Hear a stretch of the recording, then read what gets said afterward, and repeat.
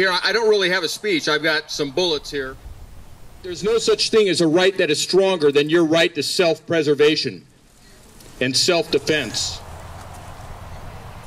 If men, through fear, fraud, or mistake, should in terms renounce and give up any essential natural right, the right to freedom being the gift of God Almighty, it is not in the power of man to alienate this gift and voluntarily become a slave.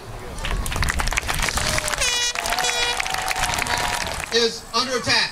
It always has been, but at this point, it's more so than in all of our lifetimes.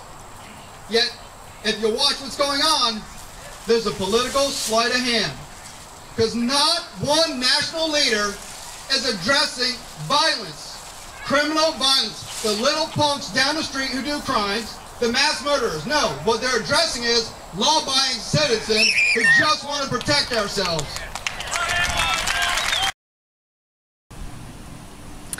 Hi, the Second Amendment is our right to bear arms, which is one of the freedoms that we're allowed in our country. And I feel that the President of the United States has overstepped his bounds in his executive order.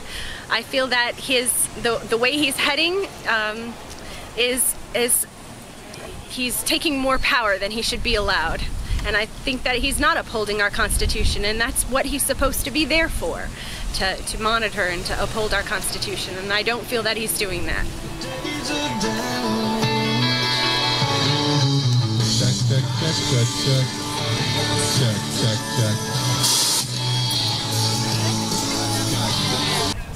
The Second Amendment was put in there by our forefathers to stop what is happening right now, the slow takeover of disarming America. It happened in Cuba, it happened in Germany. In fact, when you look with Obama, he's in violation of all our civil rights as far as I'm concerned. Don't let it happen. Don't let what happened in Germany and Cuba, everywhere else in this rotten world. Stand up for your rights and don't stop for 1 second. President Obama is trying to supervent the Constitution, and that is very sad. He took an oath and swearing allegiance to the Constitution to protect it, to defend it against all enemies, foreign and domestic. And yet he's signing executive orders trying to usurp authority over the Constitution, which he is supposed to protect. The Constitution says in the Second Amendment that the right to bear arms shall not be infringed. The Founding Fathers were smart enough to know that the federal government or governments tend to go corrupt. They knew that. They experienced that. They didn't want that again. So they put that in the Constitution, that's the limitation of power of the federal government. The government has no power to go beyond that Constitution.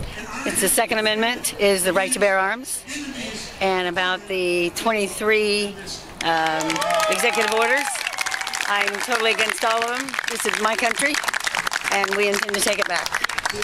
The Second Amendment says, as an American citizen, I have the right to carry arms.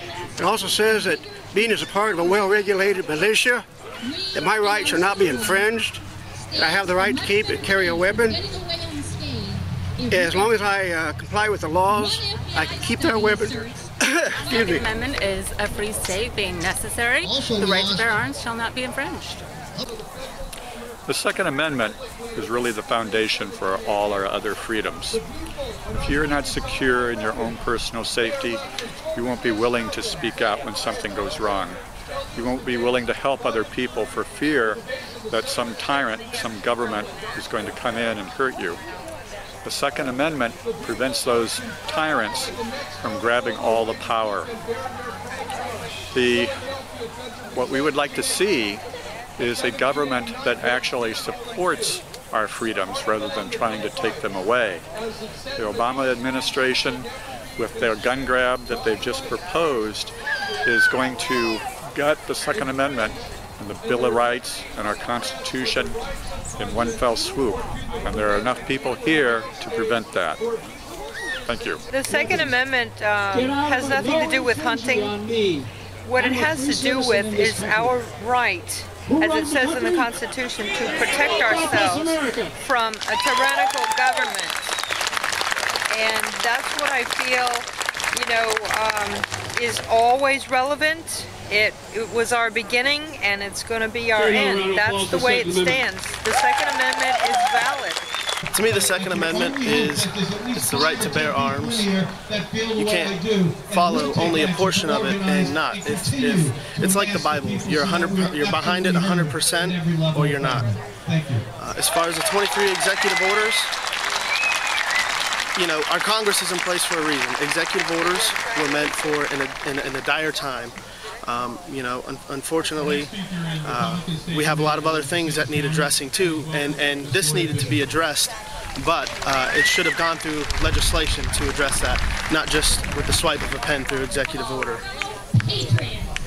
The Second Amendment is a constitutional guarantee of the right of people to bear arms and to maintain a well-regulated militia.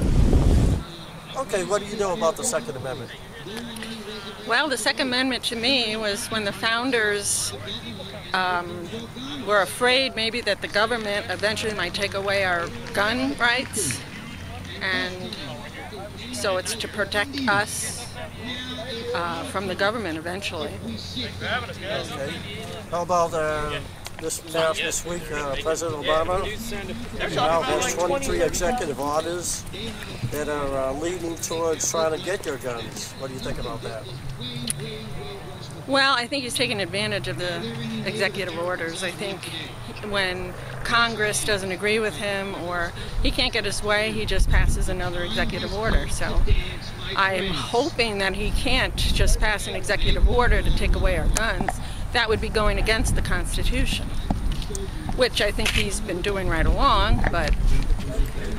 I understand you don't own a gun yourself. I guess your son is a police officer? Yes, he's a detective, and I showed interest in owning a gun, so he was going to teach me the correct way to handle a gun and unload and load and clean. We got through all of that. I got the sighting all down to a T, and then when it came to pulling the trigger, my finger wasn't strong enough to get through the safety.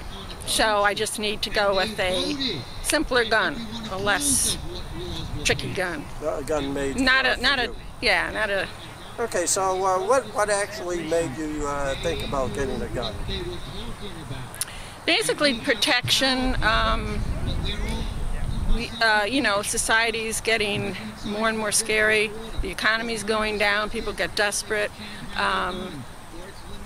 Home invasion. You know, just basically that.